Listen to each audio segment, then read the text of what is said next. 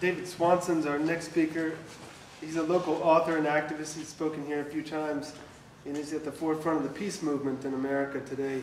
His most recent books are War is a Lie and When the World Outlawed War. He also hosts a radio program called Talk Nation Radio.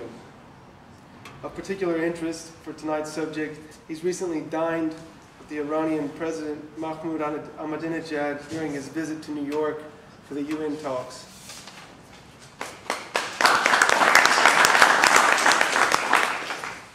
Thank you, Ryan. At least one other person in the room tonight was at that dinner, which was not some sort of intimate evening, but at least 50 or more peace activists. It's an annual event. I think it's something to be applauded for the president of a country to be willing to meet with peace activists in his own country or another country. I can think of some presidents who don't do that. I certainly have learned more in the past half hour about Syria than in the past year of U.S. media consumption. The U.S. media is not useful for these things. On Iran, if you look at U.S. media outlets, they talk very frequently about the about the Iranian nuclear weapons program. Right? Now, the U.S. national intelligence estimates by the U.S. intelligence agencies have said for the past 6 years that there is no Iranian nuclear weapons program. Well, we have endless discussions of this non-existent thing in our media.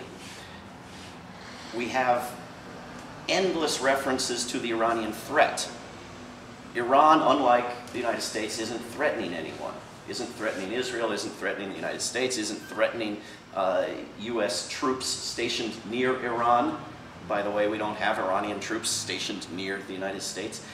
And the outrage, apparently, is that Iran has suggested that if attacked, it might fight back.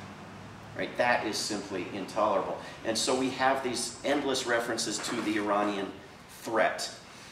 The range of debate, I think, is as disturbing and misguiding in the U.S. media as specific lies about Iraqi weapons or Iranian weapons. The range of debate on Iran is now pretty well limited to at one extreme, immediate invasion, and at the other extreme, what President Obama so proudly calls crippling sanctions, as if that were some sort of alternative. And anything outside of that range is just non-existent. So this is how the U.S. media begins to move us toward war. As far as we know, there is no Iranian nuclear weapons program. Iran is not threatening anyone. Iran does not have a history of threatening other nations. In fact, we, of course, have a long history of threatening Iran and of overturning a democratically elected government in Iran. Iran is a victim of chemical weapons, of war, of weaponry provided to Iraq by, among others, companies here in the state of Virginia. Iran is currently a victim, increasingly, with the suffering expected to increase significantly, of these glorious crippling sanctions that are presented as some sort of alternative to war, as opposed to what they are, what they were with Iraq. That is a step that takes us closer to war. Next Monday over at the Miller Center at UVA, former Secretary of State Madeleine Albright will be presenting herself as a victim of war. She famously remarked that killing 500,000 young children in Iraq with sanctions was worth it. It would be nice if someone made their way over there and asked her worth what? What is it that we accomplished with those sanctions? And would it be worth killing 500,000 Iranian children? And worth what? What is the goal that outweighs that suffering? These sanctions, we're sanctioning Iran's fossil fuel energies while insisting that they not develop nuclear energy. We're blocking parts for windmills and other green energy alternatives while insisting that they not pursue nuclear energy. The approach is completely contradictory on its own terms.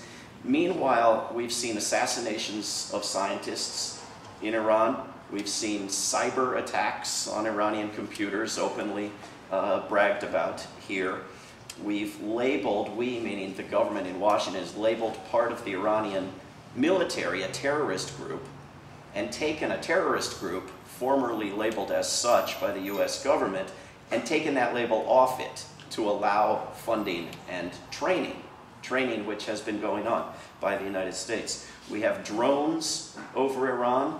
A drone was brought down by the Iranians, and our government said, please, can we have it back? We have huge military exercises off the coast of Iran. Can you imagine military exercises in the Chesapeake Bay by some other nation or coalition of nations? We have bases absolutely surrounding the nation of Iran, US military. And we have a history of overthrows and assistance in attacks and threats. A history that I don't imagine anyone in Iran is unaware of the United States overthrowing its democratically elected government in 1953. A history of assisting Iraq in making war on Iran. And a history in which it's been public knowledge for the past several years that Iran and Syria are on a list of nations that the US government and the Pentagon hope to overthrow the governments of. And we have many Congress members and senators and would-be presidents talking about the opportunity that Syria presents, the opportunity for war, to move on overthrowing a government in Syria primarily because of its relationship to the government in Iran. So there's a different standard for Iran. There's a different standard from Israel, which is not a member of the Non-Proliferation Treaty and does have nuclear weapons. Iran is a member and does not have nuclear weapons. A different standard to Pakistan and India and North Korea and other nuclear nations. A very, very different standard you see applied to Iran and Syria to that applied to Saudi Arabia or Bahrain or Kuwait or Jordan. Any number of nations where if our government were really concerned with humanitarian issues, with abuses of human rights, we would see the support for movements that are non-violent and viable and could succeed. Instead, we import our top cops to lead the cracking of skulls in Bahrain because we get to park our fleet there. The movements in Jordan are apparently growing in response to US troop movements threatening Syria. And of course, a very different approach from what Helena described with Myanmar. The difference is, of course, that Iran is independent and defiant of, as is Syria, of US will, and there's a lot of oil there. Threatening an attack or attacking would be completely irrational on its own terms, right? Would lead to, and many experts in the United States government and Israel will tell you, would lead to Iran actually developing nuclear weapons. The attacking, the threatening of a government does not lead the people to overthrow it. It leads them to rally around it in opposition to the foreign threat. An Iranian protester and a Nobel Peace Laureate who perhaps merited that award, Shirin Ebadi, wrote a message for an online group I worked for a couple weeks back called rootsaction.org, saying, look, I oppose the abuses of this government. I live in exile. I don't support this government. The absolute worst thing that can be done is to threaten war against this government because war could be carried out with tremendous humanitarian costs and because it does not have the effect that supposedly is intended. Such an attack would, of course, be immensely immoral and illegal as well. It is not legal to attack a nation for possessing weapons. Were it, we should be first. We should be attacked first. We have the most of every kind of weapon. It is not legal to engage in war for any reason. Persia, the former name of Iran, and the United States were parties as of 1929 to the Kellogg-Briand Pact, which banned war. I have a book on the table in the back called When the World Outlawed War that discusses those developments in the 1920s. The UN Charter forbids most varieties of war. The US Constitution, by most interpretations, does as well. The death would be enormous. The environmental damage would be enormous. We would see results along the lines of what we're seeing in Yugoslavia and in Iraq from previous wars, the incredible escalation of birth defects from the poisons we've left behind in Iraq, and the potential for escalation is huge with the war, with all of these factors that were just described of the interlocking hostilities in this region. There is incredible potential. So you can talk about a limited war, but there's no history of any nation being able to control war once begun. There's no such thing as predictably limited war. This madness that is inching us closer to war needs to be pulled back away from dramatically. We need to have discussions. We need to get those military exercises away. We need to avoid the sort of mistakes and misunderstandings that could start a war without everyone intending it.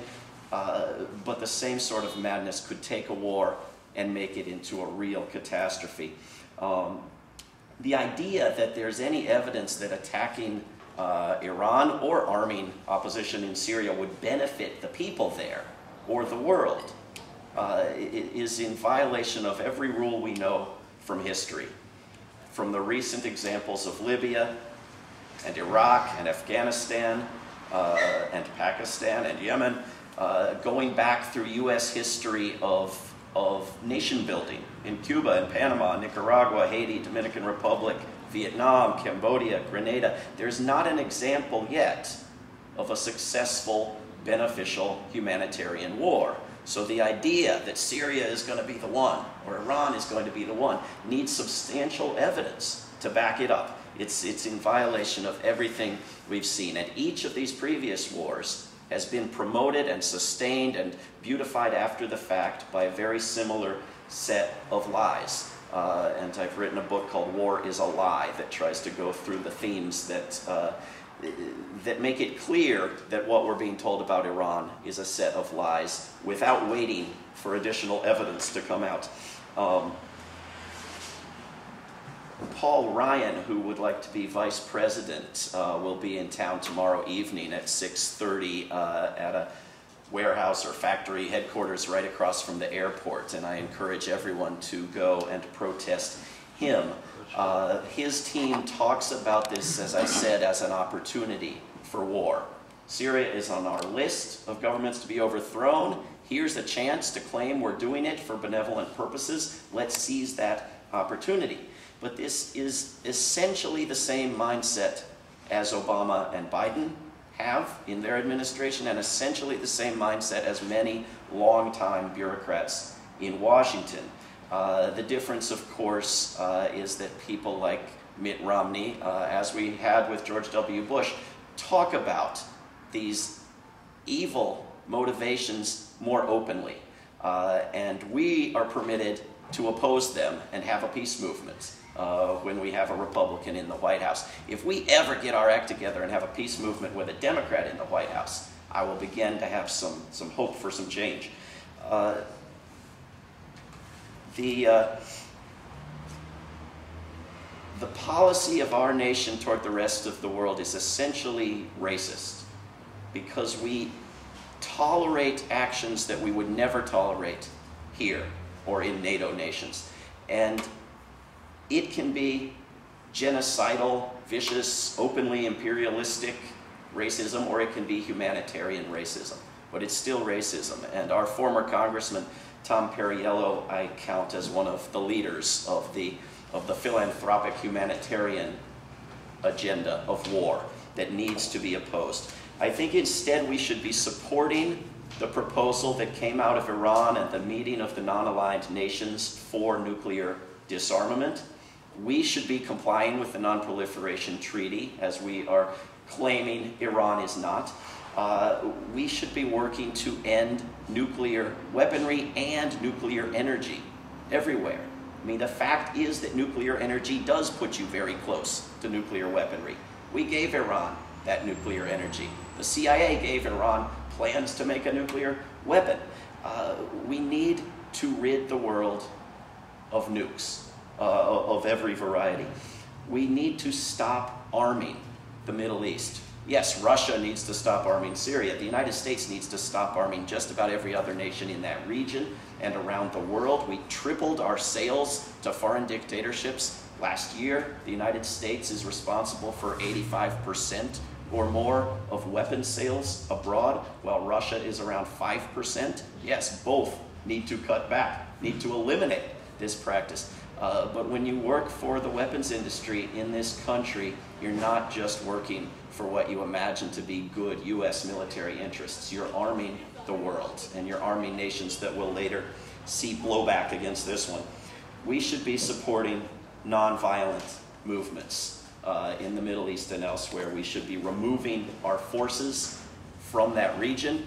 We should be paying for our oil, and we should be moving rapidly to using less of it, whether it's found here or abroad. We should be developing green energy, and we should be moving away from this impossible, disastrous idea that we need to distinguish between the good wars and the bad ones, and we need to identify which wars are bad.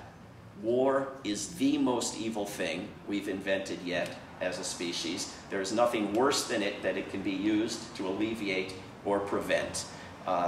There are things we are all willing to oppose entirely. We're willing to say there is not a good case for slavery or for rape. And a decade ago, we would have said torture. We have to put war into that category and work to eliminate it. So I've got a series of books on the table in the back right opposite Helena's, which are on the left, and a bunch of yard signs which are free, and I encourage you to put up that say jobs, not wars, and feel free to take down those candidate signs that are cluttering our town. Thanks very much.